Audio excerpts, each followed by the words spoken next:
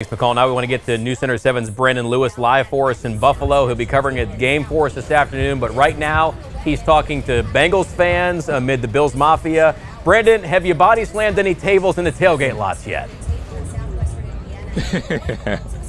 So we've been around Bengals fans so far. Don't see any slam down into folding tables just yet. I think if we head over to Bills Mafia, we'll see that. But we were at that party last night at the bar and saw hundreds of Bengals fans. They're taking over the tailgating lots here outside Highmark Stadium. Want to bring in my new friend Ryan. He's a big Bengals fan. Ryan, so explain your tailgating situation you have here. We just got everybody, a group of guys have got together. We've been tailgating for multiple years. Season ticket holders back home in Cincinnati.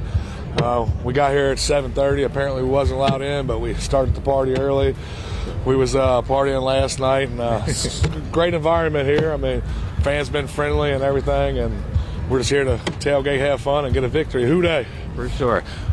So explain the atmosphere. We have hundreds of tailgaters. We're going to show our viewers them in a moment, but just explain the atmosphere and what is it like to just have all these fans in Western New York? It's lovely. The Bengals fans have traveled. We walked through many of the tailgates that's miles down the road, and you see a bunch of hooday everywhere. And the Bills fans, welcome us with open arms. But we're down here pretty deep today, and it's awesome to see us traveling with the Bengals. It's a great atmosphere. Hopefully, we'll go to Kansas City next week and kick some butt. Wait, can you just gather them and have them chant? We have 10 seconds. Let's go, hooday! Hooday! Hooday! Let's go, Bengals! Hooday! Hooday! They gonna beat them Bengals! Hooday! Hooday! Hooday! They gonna beat them Bengals! Nobody! Woo!